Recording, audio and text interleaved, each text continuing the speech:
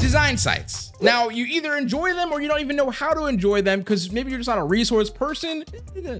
Hold on. Today, I'm gonna be showing you guys some really cool sites to help you guys out with like just finding some really cool fonts, colors, mood boards, principles of design, and just overall just help you guys out. Genuinely, I do think that these are probably like the most usable ones. I'm not gonna give you any fluff, so you enjoy it. Okay, so the first site is an absolute gem. So I do weekly free font showcases on Twitter, so I absolutely have to know where the best fonts are. Insert free faces. This website is a curated collection of typefaces that are under a variety of free licenses somewhere on the internet. And now I'm also a sucker for a good layout, and this takes a cake for awesome UIs. But besides that, the showcase fonts are curated choices. So that means the standard of dope typefaces on the site is honestly very, very healthy. From cursive, display, monospace, sans serif, serifs, and even slab typefaces, it's a genuinely unique experience into gathering more of your favorite unique typefaces. And just in case you are unaware of the common font language, SIL open source usually means free commercial use for virtually anything. Even on some cases, being able to modify, edit, or even sell products with the font as long as you're not actually just selling the font on its own. Free for commercial use means you can sell products, use them in client projects, etc. But usually not being able to redistribute, edit, or modify the type usually. And free for personal use, which you see quite often, is strictly using these typefaces where you basically gain no monetary value whatsoever. So using a font for a personal social media banner or something like that. That's my very basic explanation, but always be sure to double check that little license file you see in the usual things that you download. That'll explain everything. But you know what is free for commercial use? Everything Pack. Don't forget to check out the Everything Pack. As always, guys, it's my personal products that I put together, over 24 products right now as we speak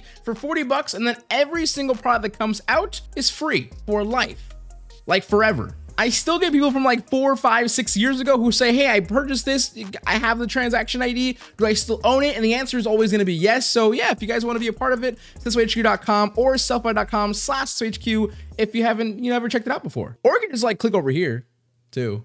Next site, however, is known as Palette Maker. Probably my favorite color assistance tool when trying to come up with color schemes that would work across many projects and pieces. It showcases your color palette with a range of different styles of design and layouts in order to come out with a color scheme that you know will work for sure. Not to mention, you can also choose which type of layouts you're looking for by selecting the drop down from the mix in the top middle. So if it's illustrations, logos, posters, this site can save you a lot of time and adjustments when working on big delivery projects. Honestly, I'm unsure how many times I probably researched a project just strictly on the fact that I didn't realize that the color scheme that I chose worked for one layout, but not the other ones. So be like future me, not past me.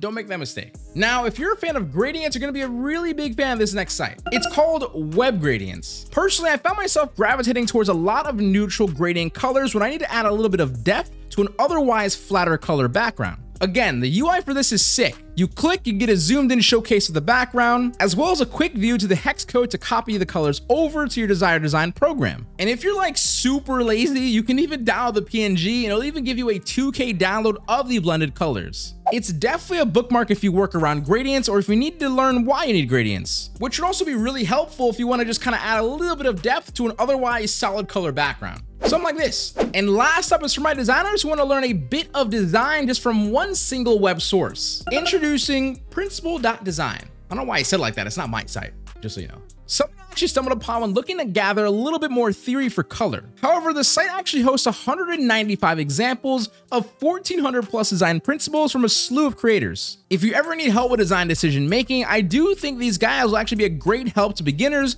and even refresh the minds of experts. Plus, it's actually not just about design theory in general, so like your hierarchies, color, etc., but the theory of actually many things that use design to help illustrate their purpose and how you can actually reproduce it again. I actually ended up showing this to an art director friend of mine, just kind of like, be like, hey, I found this. And he said I've been using it for a little bit. And I was like, okay, maybe I found something. However, though, he actually said he used it for more marketing purposes. So, whatever. And just to throw in one last site, just because, honorable mention, sesohq.com/inspiration, where you can actually find my personal curated mood boards over the last 72 weeks. All there, all for you to digest and enjoy. And honestly, I think I have pretty good taste. So I think you'll find something you like. But with that, SesoHQ out. You're never gonna keep smiling, stay positive, and stay freaking productive, guys. Later, much love, peace. Enjoy your new sites. All of them gonna be listed down in the description down below. And yeah, like I said, this environment, if I haven't said it already, It's new. I moved back to New York for just a single year. Then I'll be back in LA. Maybe I'll show a video or something like that. You want? Yeah. You know? Also, look at this guy. He is knocked out.